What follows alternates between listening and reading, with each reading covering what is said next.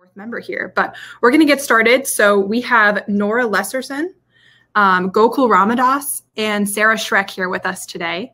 So they're going to go in that order. They're going to tell us a little bit about how they got where they are, and then we'll open it up for questions. Oh, looks like Jackie's here as well. Okay, awesome.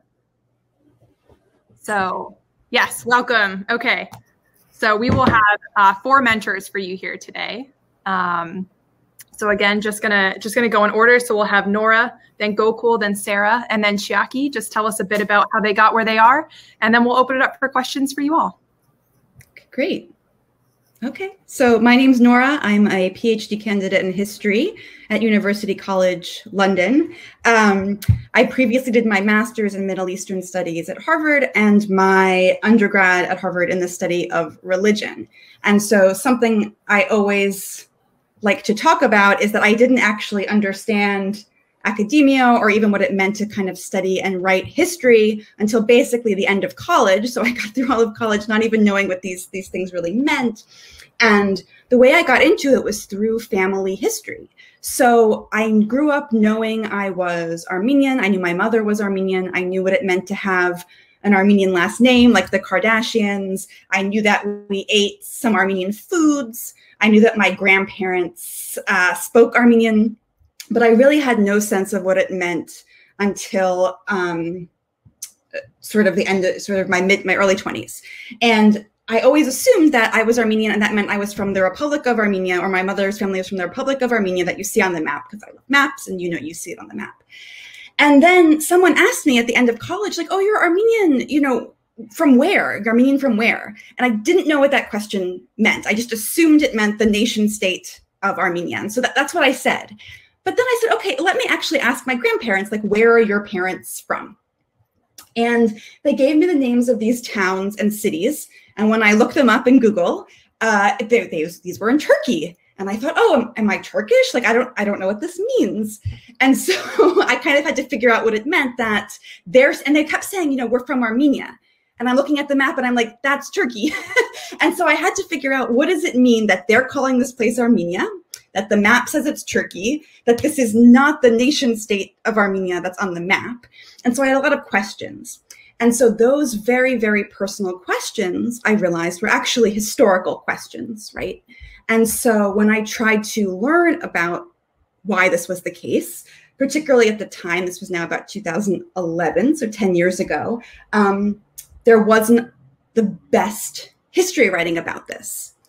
The best history writing I could find turned out to be my own great-grandfather, and he wrote a memoir. And so I learned through my great-grandfather's memoir about his life in what's now Turkey. And there was a genocide, the Armenian genocide, that caused him and his family to leave Turkey, to spend some time in what's now Syria, and eventually to move on to the United States. And I was so educated by his text, and I wanted to find texts that could tell me more about what my great-grandfather was speaking about. And it was hard because there was a lot of trauma on the Armenian side. There was a lot of defense on the Turkish side. This wasn't a genocide. And the Armenians kind of didn't want to then associate with Turkey. And so then they weren't telling sort of complete stories. So I started writing history. I started doing history professionally, trying to answer just my own family questions, how to make sense of my own great-grandfather's text. And it's led to this sort of wonderful sort of career now in which I'm constantly trying to tell more complicated stories about Armenians who lived in what's now Turkey, and the lives they lived before the genocide, before sort of their identities, for various reasons, became stripped from things that were associated with Turkey.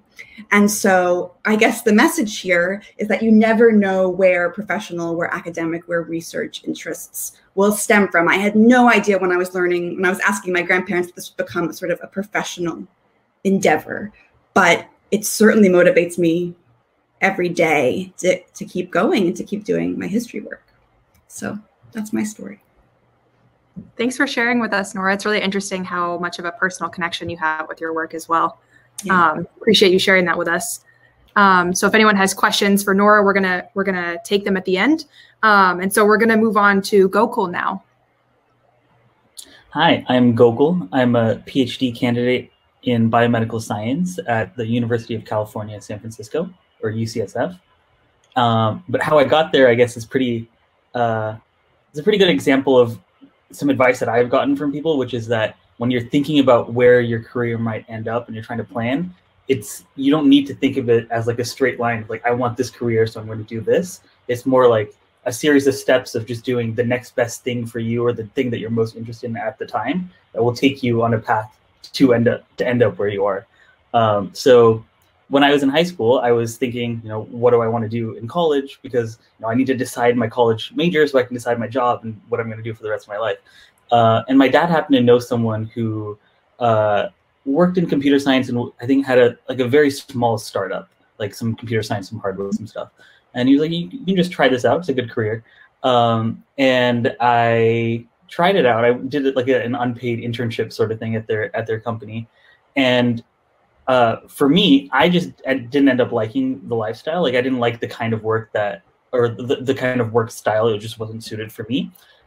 Granted, if it was for me, maybe I'd be making a lot more money than I am right now. But at the time, I just decided it wasn't for me. And that's okay. That's a very useful thing to come out of your internship, is knowing that you can rule out that career for you. Maybe you didn't like that one. I had similar things where I was like thinking about, would I want to be a doctor? And for me, I didn't think I would do well in med school or do well as a doctor. So sort of like by process of elimination, I was able to rule out a few options.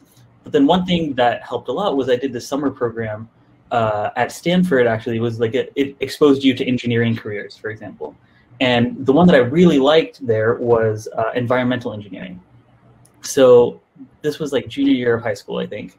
And then so I applied to colleges thinking I'm going to be an environmental engineer. I want to help save the planet, come up with like new energy sources and things like that. So I ended up going to Berkeley for undergrad because they had a good like chemical engineering program, and I thought that's pretty close to environmental engineering. And in my first year of chemical engineering classes, they require us to take a seminar in something that's not chemical engineering, or that's not like the particular engineering that you're doing. And I took a class called Careers in Biotechnology. And then in that class, I learned about stem cells and how stem cells can be used to treat different like uncured diseases at the moment, like spinal cord injuries and stuff like that. And that class was just so mind-opening to me that I literally was like sitting up all night thinking, I could probably see myself doing this for a career. So then I applied to labs at Berkeley to try to get involved in research as an undergrad. I ended up working in a lab that did stem cell research, among other things, working in the brain.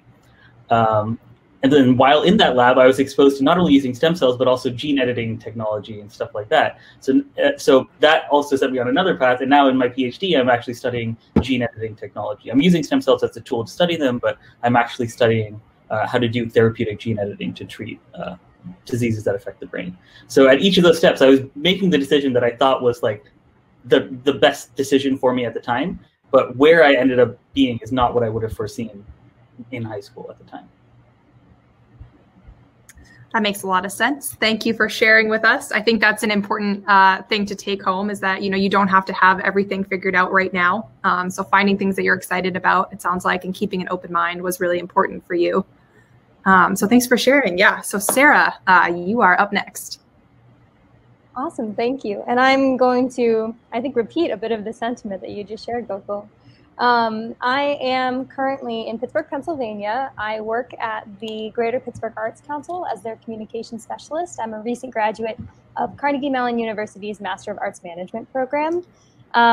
So Master of Arts Management is kind of where you'll find this kind of bimodal history that led to where I am now. I always loved the arts. I was very involved with theater as a child, still am today, hopefully, as much as I can be.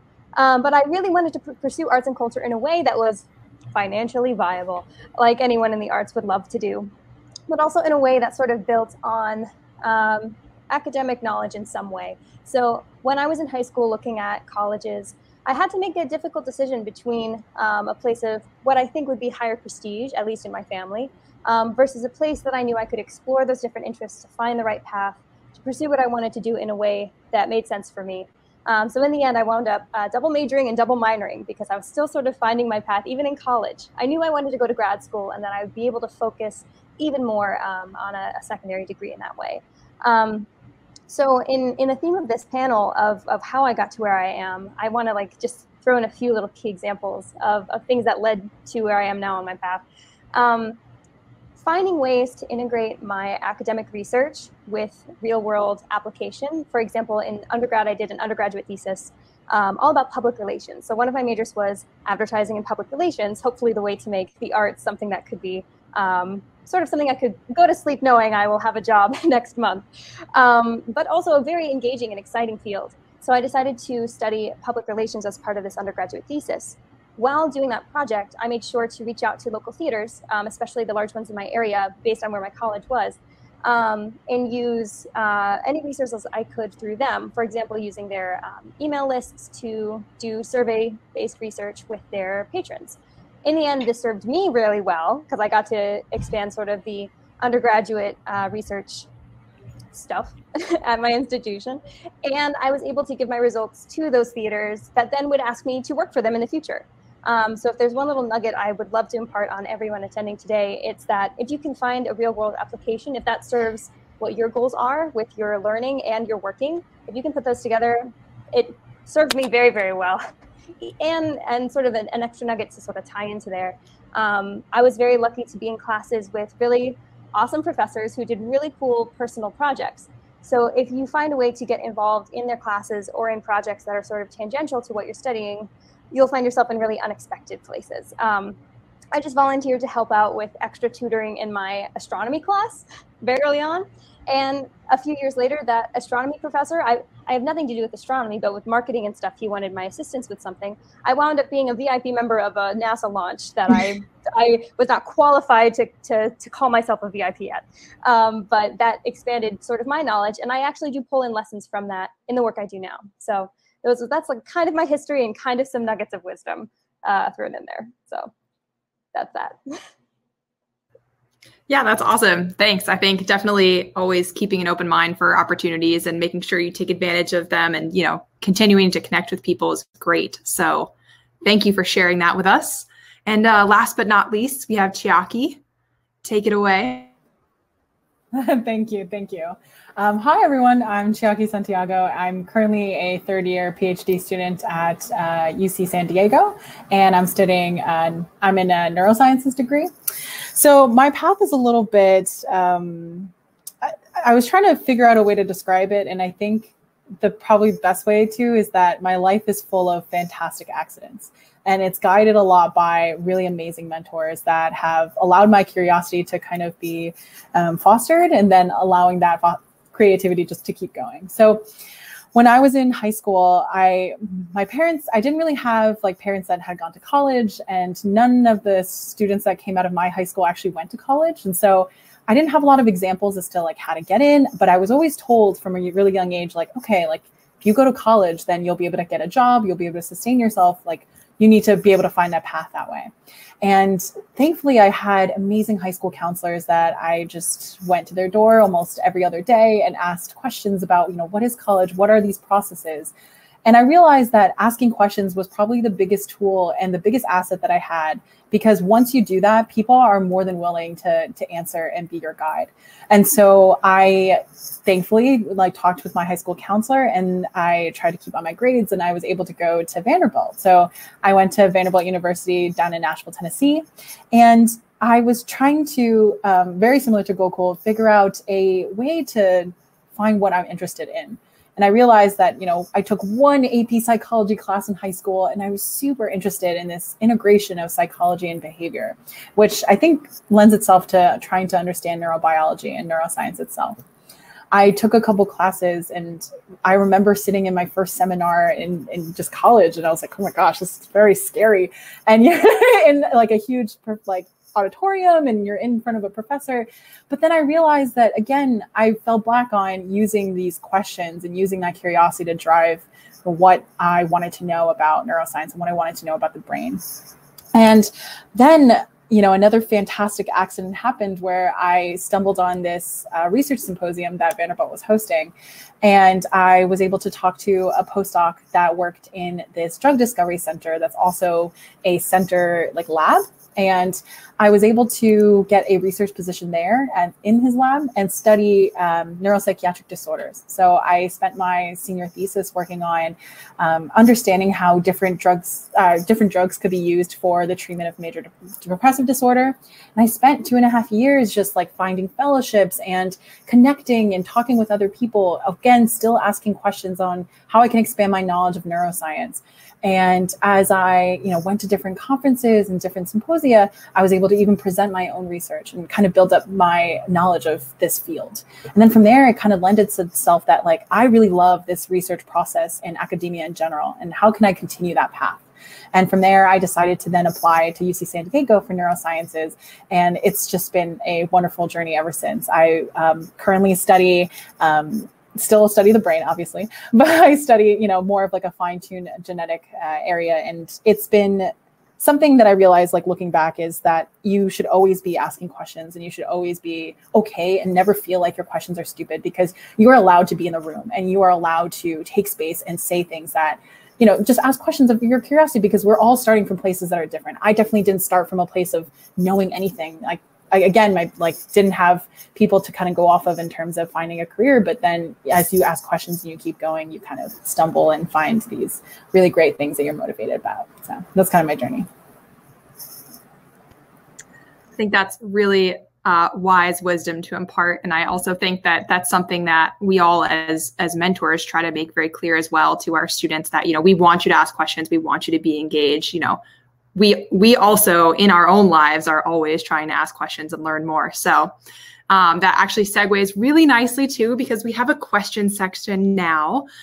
So you can feel free to ask our panelists anything that you're wondering after their talks, anything about their work, really anything that you want to pick their brains about.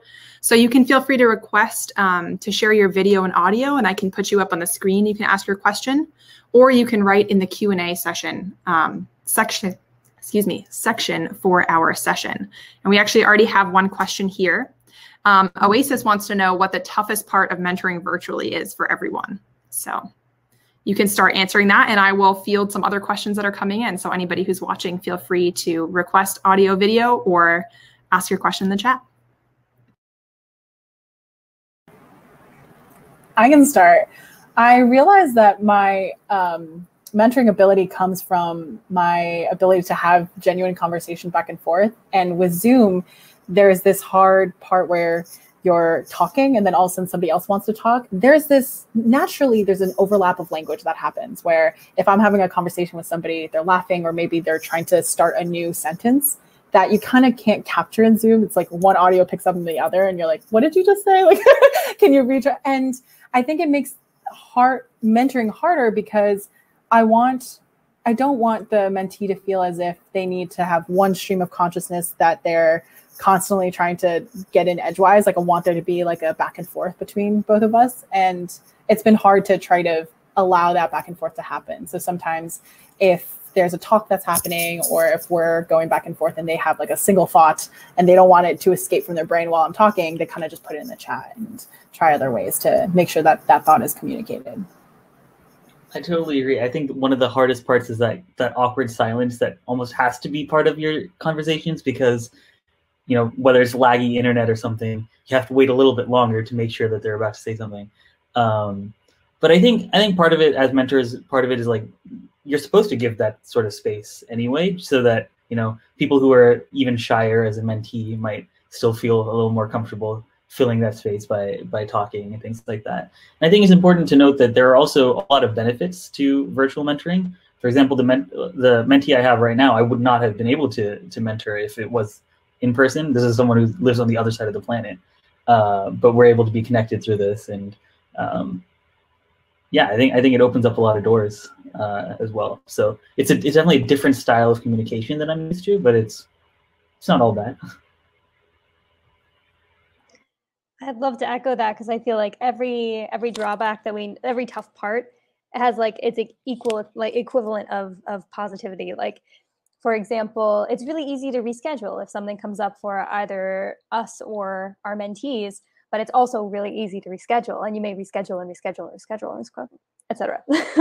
As well as being able to reach somebody so far away, but also have to coordinate times in that way. So I think something that I want to tackle the most, that's sort of the tough part of mentoring virtually, is so that the mentee doesn't feel like they have to perform for me. If you're having a one-on-one conversation, it can be a lot more casual, but something about the like seeing yourself in second person in some way, somewhat, and watching yourself maybe present what you were working on, I think it adds more pressure than normally than you would face to face. So trying to make sure that the mentee feels very conversational is my goal, at least.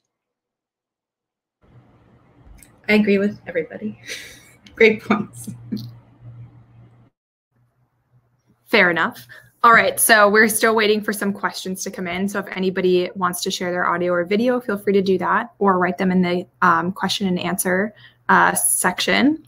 In the meantime, I actually have a question for you guys. So I was, it's really interesting for me to hear about all of your stories and your path. And, it's really impressive, I think, what you're all doing right now. So I'm wondering if you could talk a little bit about, I think most of our students are in high school or at the very beginning of college. So can you talk a little bit about how you felt at that time, sort of about your career? I know, Gokul, you talked about that a little bit, but, was it always very clear to you what you wanted to do? Did you feel like you were going to be able to get there, or was it, a little bit stressful for you at times, just to sort of give our students a sense of how you were feeling in their position?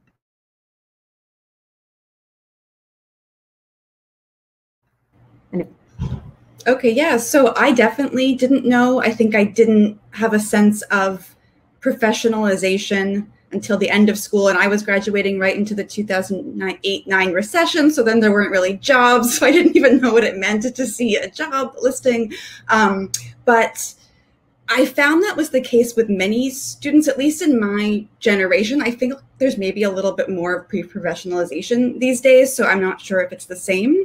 But I've found that finding the right people has served me well no matter what. Just developing relationships, people who you even just have an instinctual drawing to, they're the ones who are going to ask the questions that get you where you need to go. And I think we've all kind of spoken about how you don't necessarily even expect to go where you're going to go. And I think that's the biggest lesson I wish, had been drummed into my head even more. You're not going to know where you're going, but almost just follow your intuition and your people, and they get you where you need to go. I would definitely say don't be afraid to recognize that you don't enjoy something anymore, that you don't want to pursue something anymore. It can be terrifying. When I went into college, I was like, all right, no more theater. We're done with that. We're going to put that in the little treasure box in the closet, and that's just going to stay there. And we're going to pursue something different, a lot more structured. And I did, and I'm still doing that work. But the things you love will always sneak back up on you, in a positive way, too. At the same time, there are folks who I know who have switched many things. I think Gokul mentioned this earlier, of having an internship is like part of having an internship is discovering that it's not what you want. So it can be really scary when that happens. Don't be afraid to jump in, try new things early, as sort of a trial period. So, yeah. Yeah, and I think just to echo again that it is a scary decision or a scary feeling to think like, I don't know what I want to do for the rest of my life, but the decision you're making right now is not deciding what you're going to do for the rest of your life. It's just making the best decision for right now. And like I said, I made many, many best decisions right now that took me in completely different, not completely different directions, but like it wasn't a straight line. It was like a very curvy line to get there. And I'm very happy with each of those decisions. And I wasn't making those decisions thinking, okay, how am I going to get to this biomedical science PhD at the end of this, right? I was thinking, what am I most interested in right now? What can I get excited to do when I wake up tomorrow, right? That was basically what I was asking myself at each point. And then my interests evolved, and so my answer evolved, right? But you're not making the best decision right now for the rest of your life. You're making the best decision for right now. Definitely. And like, I mean, just to reiterate, I definitely didn't know what I was doing in high school and in the beginning of college. I knew that I really enjoyed science, and that was just like something that was like natural, and I wanted to pursue it even more. But it's okay to not know what you want to do, and it's okay to figure it out along the way, because no matter what, you're going to have new experiences. I think it's easy to feel in that age, like definitely when I was in high school, I felt like, oh my gosh, this is like, if I can't figure out what I'm going to do, this is the end. And like, I'm not going to be able to know what I'm going to do here on out. And that's not the case at all. You're allowed to explore. You're allowed to do things that drive your curiosity, so that you can pursue something. So it's okay to not know what you want to do. And if you want to sample, like, I mean, you can sample at any stage in your life as well, right? Like, I know that I loved neuroscience, but then even getting into grad school, we do these like graduate rotations where we go and sample different labs to figure out where do we want to spend our thesis. And I primarily worked in mice. And then I was like, oh, you know, why don't I just work in worms? And like, I tried that, and you try different model organisms and stuff like that. And it opens and expands your mind. So you can take that same curiosity and keep sampling throughout your life. It doesn't have to be one thing that you do for the rest. So it's awesome. Thanks, guys.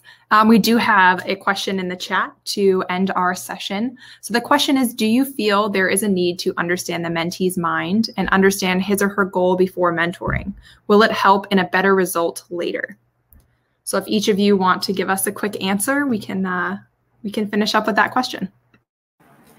I think it's important to know the mentee's goal, but not necessarily understand or like read the mentee's mind. I think it's good to flush out what your expectations are and what you're trying to get out of the experience as a mentee. And if you have a goal in mind that's even like, I want to write an abstract that goes to a conference, or I want to write like some sort of, or have some sort of finished product that I want. These goals can be really based off of the individual. And I think that really helps in a better result, because then if I know your goal, I know what to expect, and I know like how to drive your goal and how to get you there. So I think it's not necessary to understand your mind. I think that's a very complicated thing coming from a neuroscientist, but understanding your goal is definitely very important. Yeah, totally. I think in my mentorship meetings, like what I like to emphasize, what aspect of the process I like to emphasize depends on what the student wants to get out of it. Like, are you interested in learning what it's like to be like a scientist, right? In that case, we probably spend a lot more of our meetings doing the brainstorming or reading the literature together, for example, reading a paper together and talking about how, like what are the pros and cons of this? What are the weaknesses?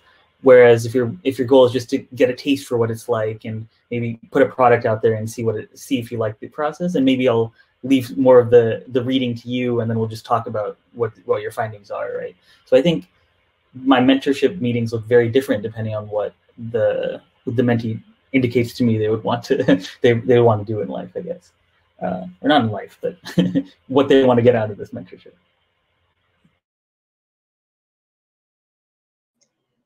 I will say that if a student somehow knows their preferred learning style or anything like that, that might give us a hint or tip for connecting with them in the way that they want. If they happen to know that, that's great to know. Goals, yes, but I agree with what's been said.